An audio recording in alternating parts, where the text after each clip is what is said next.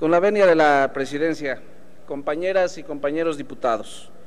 para nuestro país es muy importante la actividad aeropuertaria, ya que favorece la movilidad de gran parte del turismo que utiliza el transporte aéreo para llegar a México, además de que es un medio que facilita el intercambio de mercancías. A consecuencia de ello, cobra relevancia la actualización de nuestra legislación con las mejores prácticas internacionales en materia de competencia intraaeropuertaria e interaeropuertaria, para hacer frente a la realidad económica y social en que vivimos. El objetivo principal de la presente propuesta de reforma es evitar la competencia desleal que se vive actualmente, ya que existen permisionarios extranjeros que prestan servicios de transporte aéreo en territorio mexicano, por el cual reciben una compensación y que carecen de tratamiento regulatorio alguno. En tal virtud, es pertinente establecer la prohibición de este hecho y adicionar sanciones e imponer como la revocación inmediata del permiso, multas ejemplares y hasta la inmovilización de la aeronave como garantía del pago de la multa. Esto permitirá actuar de inmediato a la autoridad, por lo cual los permisionarios ya no podrán seguir evadiendo su responsabilidad como lo han hecho hasta ahora.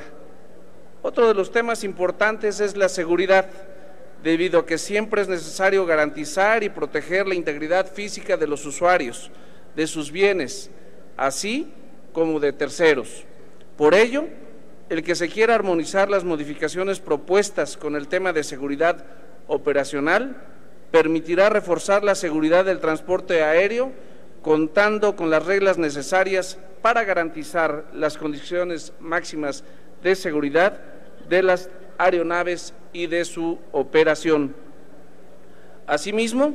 la minuta en cuestión propone que la vigencia del certificado de aeronavegabilidad sea de 2 años y que las licencias del personal aeronáutico civil duren 3 años, con lo cual se evita el riesgo de accidentes al inspeccionar, controlar el mantenimiento de las aeronaves y con la renovación periódica de dicha licencia se asegura el cumplimiento de los requisitos en relación con la experiencia del titular. Por último, simplifica trámites en la aviación que ayudarán a eliminar la corrupción y la realización de trámites engorrosos que solo implican un gasto y pérdida de tiempo.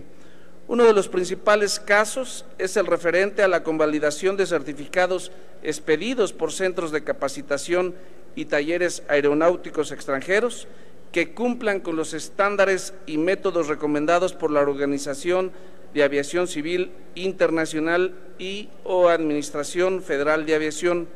los cuales serán considerados como válidos, por lo que no tendrán ningún problema al encontrarse debidamente acreditados para prestar sus servicios. Asimismo,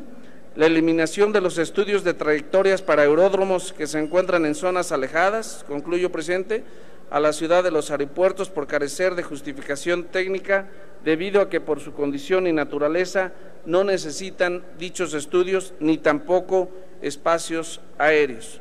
Es por lo anteriormente expuesto y con el fin de estimular la competencia aeropuertaria justa, favorecer en todo momento a la industria aérea mexicana e impulsar el desarrollo de este sector del transporte, que el Grupo Parlamentario del PRI votará al favor del presente dictamen. Por su atención, muchas gracias. Gracias. Cámara de Diputados, 62ª legislatura.